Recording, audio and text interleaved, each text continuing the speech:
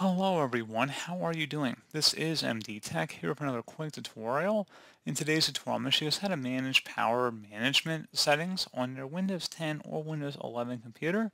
So basically a power plan are just settings that configure your system and hardware management that allow you, the user, to conserve on energy or maximize system performance or achieve a balance between these two options.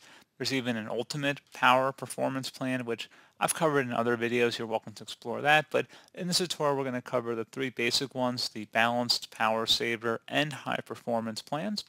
So let's go ahead and jump right into it. Start off by opening up the search menu and type in control panel. Best match should come back with control panel. Go ahead and open that up.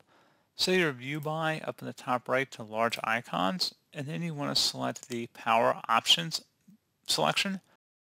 And now you should see preferred plans, as well as if you select show additional plans, you should see all the plans listed here. So balance will automatically balance performance with energy consumption on capable hardware.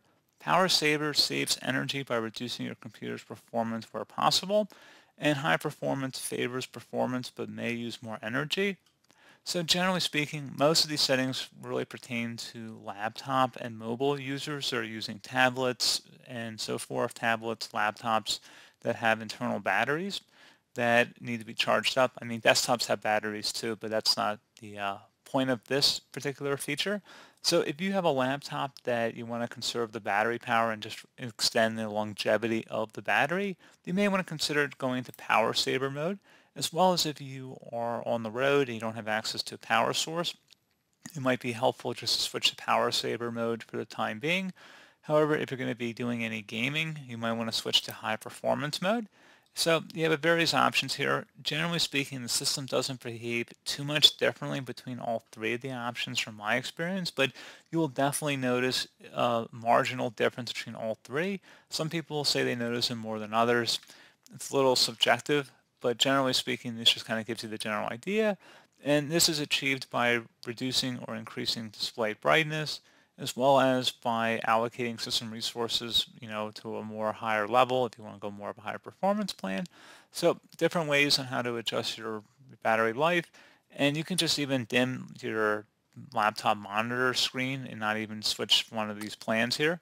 That does a lot, actually, reducing the brightness of your screen in terms of conserving power for your battery. So just something to keep in mind.